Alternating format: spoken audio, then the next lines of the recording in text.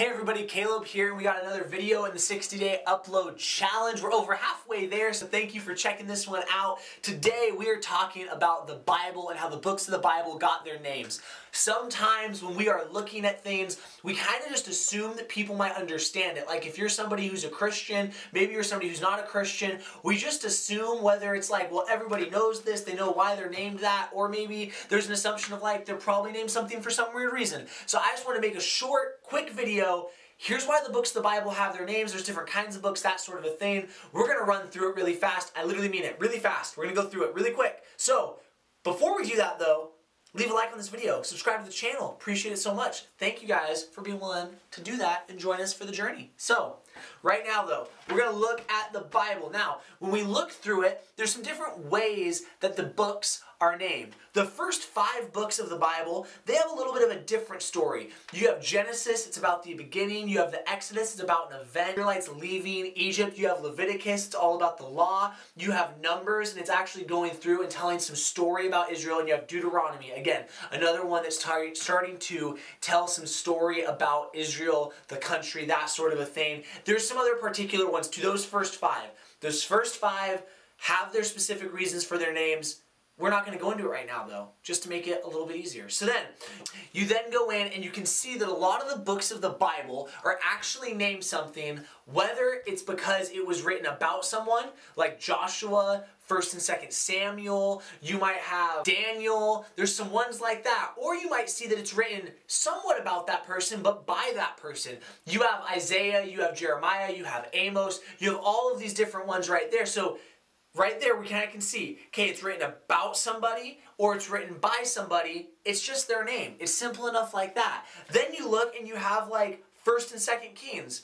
It's 2 books about the kings of Israel. Okay, that's kind of simple to be able to think about. 1st and 2nd Chronicles. It's a chronicle. It's a story. It's telling and recounting important events. Again, very straightforward thing. This might seem like a simple video, but again, it's just trying to get this all straight for us. You look through it, you see the Psalms. They're a bunch of poems. They're psalms about something. There's being able to say things. You have Proverbs.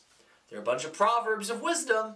Then you look and you get to the New Testament. Again, I was kind of flying through this, trying to give a general look. Then you get to the Gospels.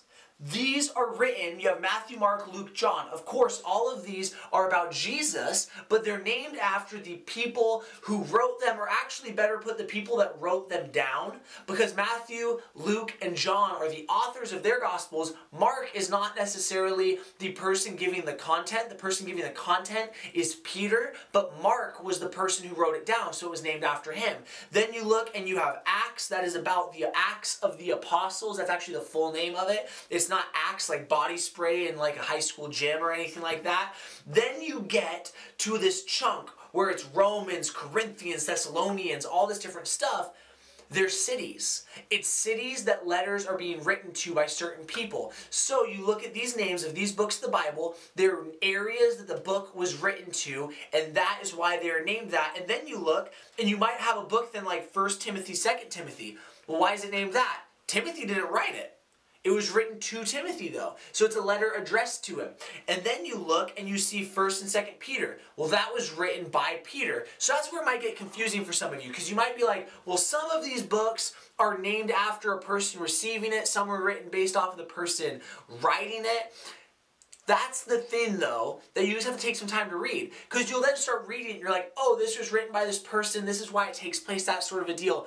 My point of this video is just to help you know, the books of the Bible were not named these things by a bunch of random people. They weren't named to be confusing. They were named to be very, very straightforward, so that when you hear the name of it, you're like, oh yeah, it was about this person. It was mainly written by this person. It was to these people, and it just helps characterize it. It's a name. It's not necessarily a name like how we name books today, where it might be catchy, trying to catch your eye. They're trying to be very straightforward. Like, hey, this is a letter to Roman church people, like that sort of a thing. But because the Bible is a living document, and we believe that it was God-breathed, that God was able to work alongside inspiring the authors, that we then see it today, even though it was written to a Roman church a long time ago, we can read through it and see how it still affects us to this day. And so I just wanted to share that really fast. I hope it made sense. Comment down below if you're a little bit confused. Maybe you have some questions and I could answer them at some point for you. Leave a like on this video. Subscribe to the channel. We got a lot of videos coming out. This was just one that I wanted to get out there for y'all. Thank you guys for checking this out. Hope you have a great day. If you have any questions about the Bible, please comment them down below. All right, so thank you guys so much for checking this out today. Appreciate y'all so much, and I will see you tomorrow.